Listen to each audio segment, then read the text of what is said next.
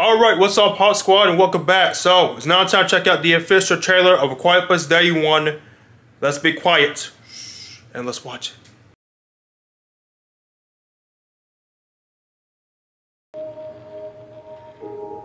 Day 471. I think it's been 3 years ago since the last one came out, part 2.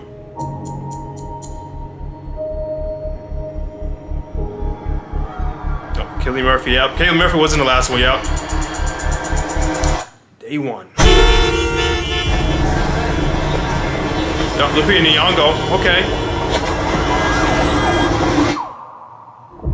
Oh, is that everything went down? Oh, no. Hell no.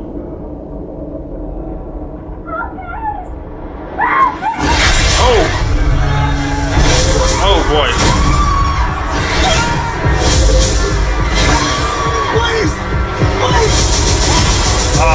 Summer. Discover why.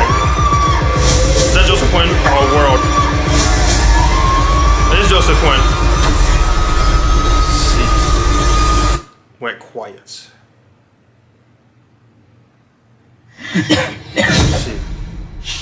Oh, Digimon Hansu.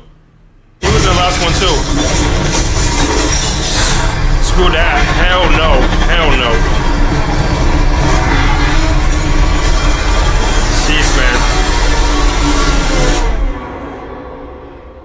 Quiet Place.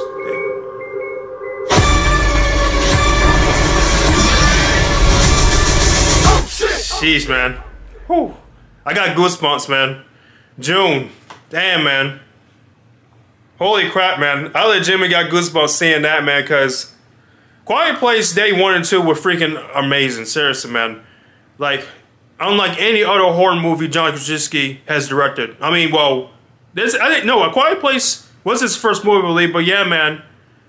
When he directed A Quiet Place Day 1 and 2, I immediately loved this franchise so much, man. It was like, damn, man.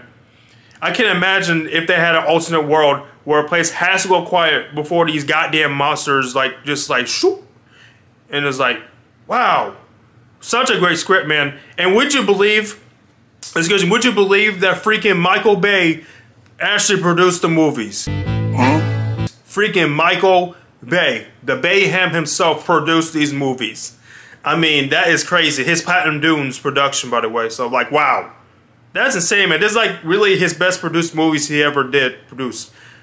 So, overall, man, I'm excited to see this. I'm heard there's a lot of concerns of this, you know, it being, like, a backstory, a prequel to it. So, hopefully it's one of the best prequels ever, man. With Lupita Nyong'o being in this, and Digimon Hansu, his character came back. Spoiler, if not seen Quiet Place Part 2, his character dies. So, yeah.